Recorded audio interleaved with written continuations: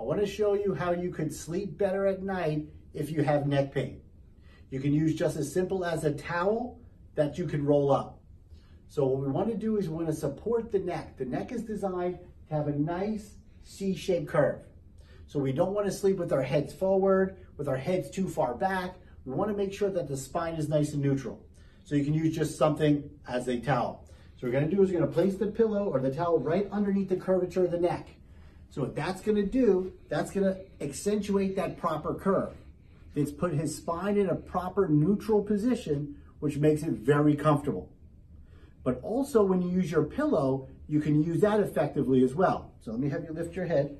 We're going to use a special pillow that also will contour perfectly to the size of his neck.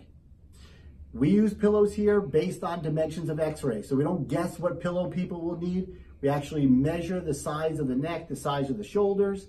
But basically for home, just you want to make sure that your shoulders are not on the pillow. As you can see, I can put my hand between his shoulders and the pillow.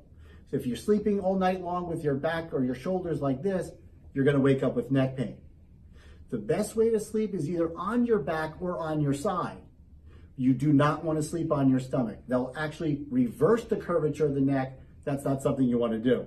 So either just use a nice rolled up towel, something soft, or a proper pillow that will comfort to the comfort of your neck and the proper size. This sleeping technique could either help prevent neck pain or actually help you if you do have it. So if you'd like some more information, just click on the link below.